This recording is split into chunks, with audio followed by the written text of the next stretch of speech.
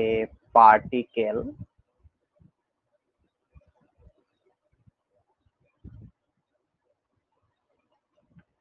describes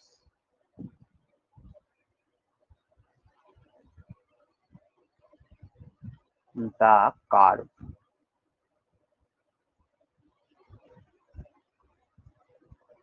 y is equal to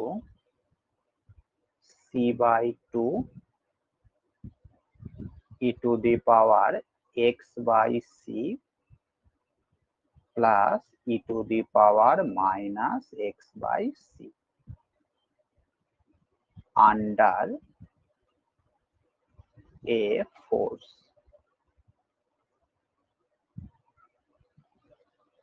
which is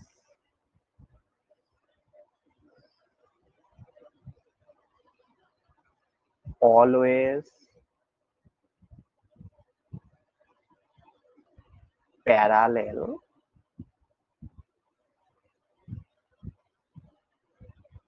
to the positive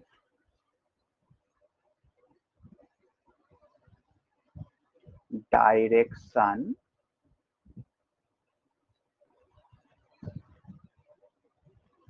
of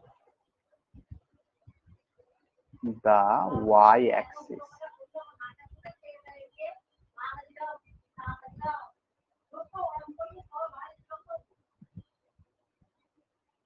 Then the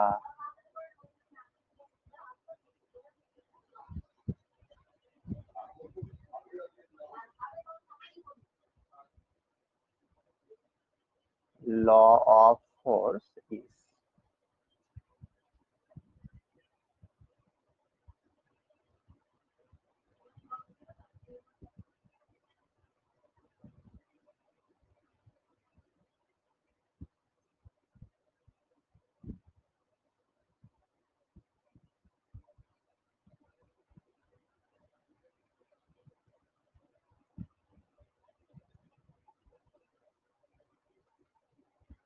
বলে ফেলো কি হবে option A option A এখানে কি বলেছে দেখো একটা পার্টিকেল রয়েছে যেটা কিনা এই কার্ভের মধ্যে ঘোরাঘুরি করছে এবং এই পার্টিকেলটার উপর একটা ফোর্স কাজ করছে যে ফোর্সটা কিনা সর্বদা parallel to the positive direction of Y Axis এর সঙ্গে সমান্তরাল ফোর্স।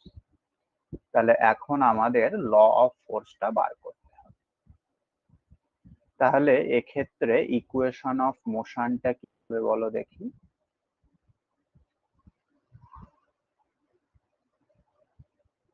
এক্স অ্যাক্সিস বরাবর ফোর্স গুলো 0 হবে। দেখো ব্যাপারটা হচ্ছে এরকম, এক্স অ্যাক্সিস বরাবর ভেলোসিটিটা কনস্ট্যান্ট হবে, এক্স অক্ষ আছে ওয়াই অক্ষ আছে, এইবার পার্টিকেলটা এরকম একটা কার্ভে মুভ করছে, ঠিক আছে, যেরকম হোক কার্ভটা হবে। এখন এই পার্টিকেলটার উপর একটা ফোর্স অ্যাপ্লাই হচ্ছে যে ফোর্সটা কিনা প্যারালাল টু ওয়াই অ্যাক্সিস, অর্থাৎ এইরকম ফোর্সটা রয়েছে।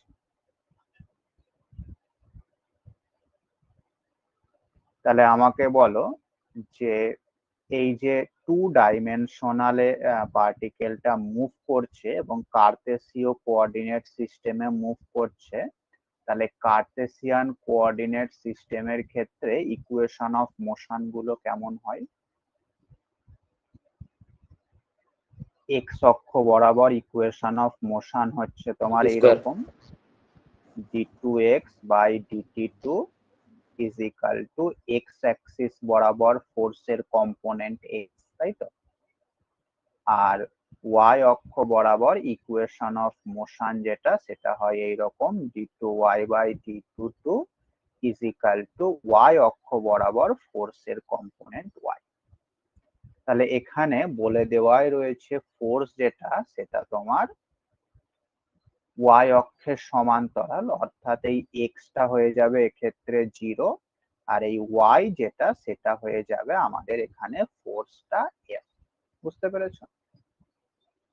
ফোর্সটা যে হ্যাঁ স্যার ফোর্সের সাইনটা যে নিচের দিকে দিয়েছেন ওটা একটু বলবেন কেন? ওটা তো কোনো কিছু মেনশন করে দেওয়া নেই, ওটা আমি এমনিই দিয়েছি। ফোর্সটা কোন দিকে যাচ্ছে সেটা মেনশন করে দেওয়া নেই, সেই কারণে।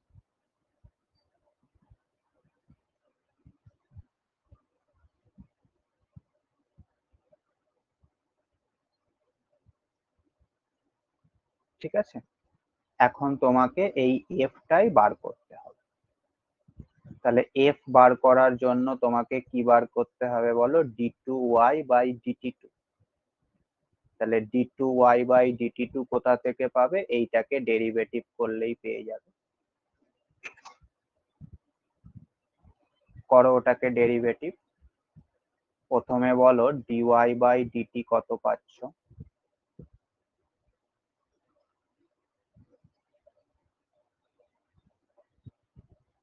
c/2 into 1 by c into e to the power x by c into plus minus করে দেন একবারে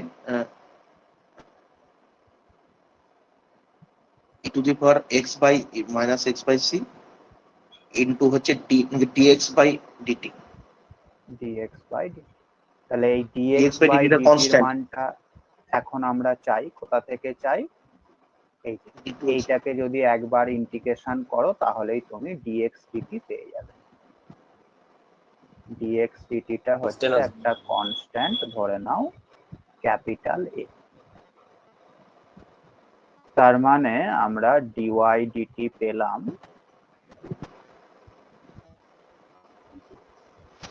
c কেটে গেল a/2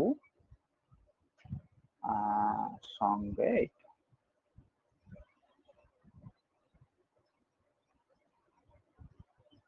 এবার এটাকে আরো একবার ডেরিভেটিভ করো, করে d2y বাই dt2 বার করো। বলো কত হচ্ছে।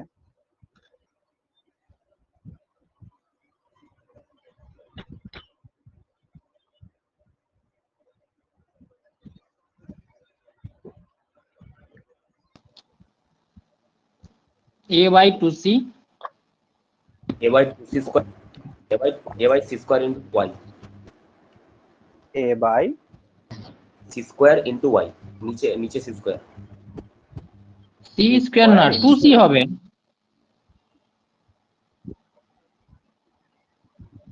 এবার না 2c y হওয়ার দিয়ে, কথা।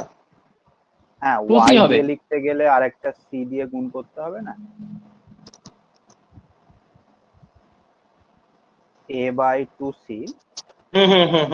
সঙ্গে e to the power x by c plus e two ওটা দি একবারে পাওয়ার বসিয়ে দিচ্ছি। Minus x by c। হ্যাঁ, এবার এটাকে যদি তুমি y দিয়ে লিখতে চাও তাহলে উপর নিচে একটা c দিয়ে গুণ করতে হবে। তাহলে a by c square into y হয়ে গেল, কারণ y এর মান কি আছে। স্যার ওটা আরেকবার c/2 dx dt into হতো এটা। না? সেকেন্ড টাইম যে ডেরিভেটিভটা করা হলো ওটা আরেকবার হ্যাঁ, dx dt তাহলে হতো না? আর একটা s তাহলে a হবে। হ্যাঁ ওটাই বলছিলাম, রাইট। হ্যাঁ, তার মানে এটা প্রপোর্শনাল টু হয়ে গেল y। এখানে যেহেতু অর্থাৎ প্রপোর্শনাল আছে তাহলে কনস্ট্যান্টটা নিয়ে না এ করলেই হবে স্যার। কনস্ট্যান্টটা নিয়ে ভাবনা চিন্তা না করলেই। হ্যাঁ